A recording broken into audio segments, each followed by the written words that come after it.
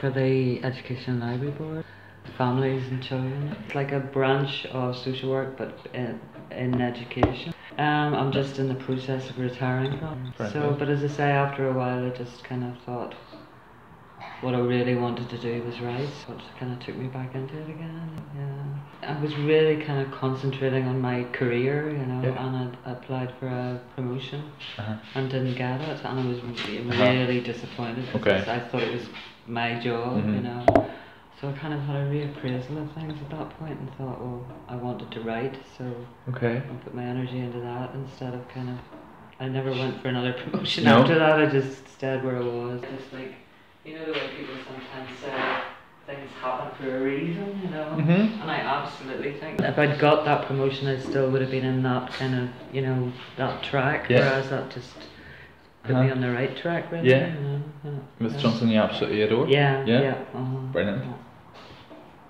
I love doing it. A lot of readings and travelling and stuff as a result, you know. So that's well. I've also, I mean, I've had readings in, you know, New York, Montreal, Budapest, Paris. You know, so it's kind of taken me to places that I wouldn't necessarily have gone to otherwise. You know, so I'm only doing one event in the fest. I would have done stuff along with the farriers and Bangor's Ghosts and that kind of thing, you know. And the Portland Island picnic. Women Alive, I'm sort of peripherally involved in it, but it's sort of kind of the woman called Jane Talbot has started that and seems to be doing good things for women's voices, kind of. Great. Very good. About time. Absolutely. Absolutely. I got really interested in the 18th century and the kind of, you know, the Age of Reason and the kind of all the scientific stuff, so there's a lot of that around. So, you know, each book can tend to be about a different kind of thing, or it's kind of themes then? Different focus maybe. Alright, great. Fascinated by kind of a large part of that Miracle Fruit book was based around this guy called John Hunter, who was an 18th century surgeon, and I went over to London, to the Hunter. It started off that I'd heard about the great Irish giant, who was this guy from the north who exhibited himself in London. He had giantism, and he went to London to exhibit himself, and he became ill and he was drinking too much, and John Hunter wanted his body for like medical. And he didn't want his body to be so he paid his friends to take his body after he died and give him a sea burial, and they went to an inn on the way to the coast, and John Hunter followed them and got them drunk and persuaded them to sell him the Irish giant's body. Still, the skeleton is still in John Hunter's museum in the Hunterian in London.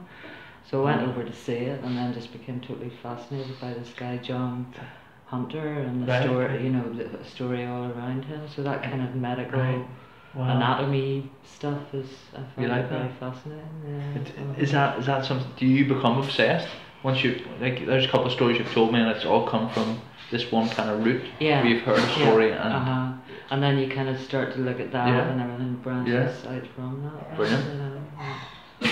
It's all 18th century. That stuff, I just find the 18th century really a fascinating time. That whole kind of the birth of science.